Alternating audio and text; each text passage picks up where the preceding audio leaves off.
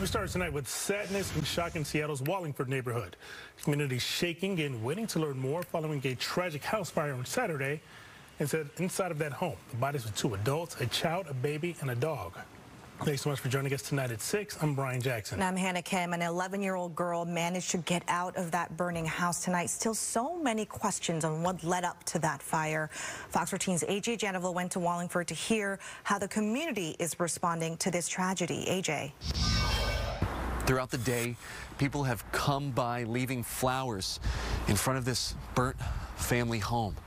Seattle police say it's their homicide investigation unit that is looking into this case, but days later, police have released no new information.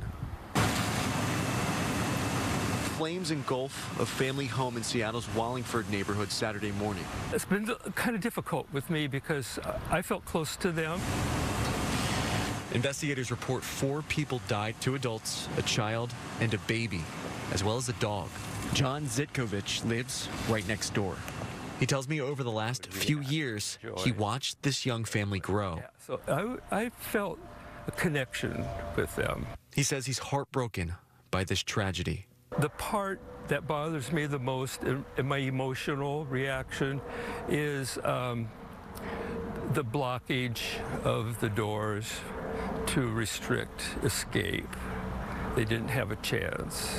We do know that the front door was barricaded with some sort of object that officers were trying to kick down. Seattle Fire report they got on scene but moved back because it was not safe due to a threat of violence. Seattle police say the only survivor of the fire is the one who called 911.